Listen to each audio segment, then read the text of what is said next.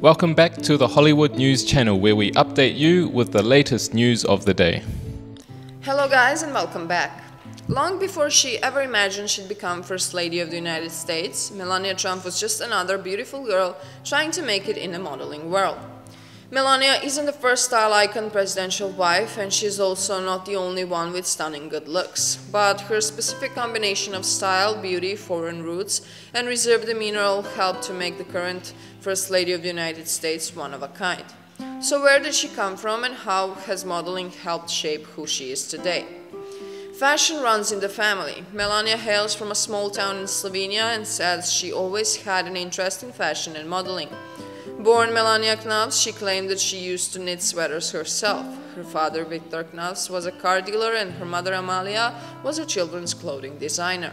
As Melania told People in 2016, "I always loved fashion. My mother was a fashion designer, so it was always in my blood." She's been modeling since a young age. Melania began working as a model at the tender age of 16. She got signed by an agency in Milan at the age of 18, but it wasn't until she turned 22 that she got her big break. Melania was runner-up in the Slovenian women's magazine Jana's Look of the Year contest.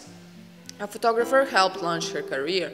Professional photographer Stane Jerko is credited with discovering Melania while she was waiting for a friend to finish walking in a fashion show. "It was January 1987 when I went home just before the end of the fashion show," Jerko told Today. "On the stairs of the festival hall, I saw a girl that immediately caught my eye. There stood a tall, slender and attractive long-haired girl with distinct eyes." Melania was a natural. Jerko reports that even Melania's very first photo shoots, during which she brought her own outfits, were incredibly promising. Even though she was reserved and quiet, she became comfortable in front of the camera very quickly. She seemed to love modeling and displayed enthusiasm for learning how it all worked. She made a full-time career as a model. Melania dropped out of the University of Ljubljana in her native Slovenia when she was studying design and architecture.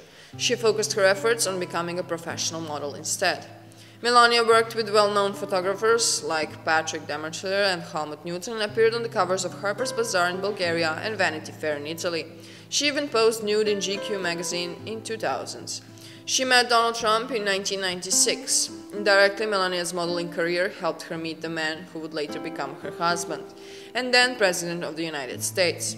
She met Donald Trump in 1996 at a party after years spent working as a model in Milan and Paris. The pair wed in 2005.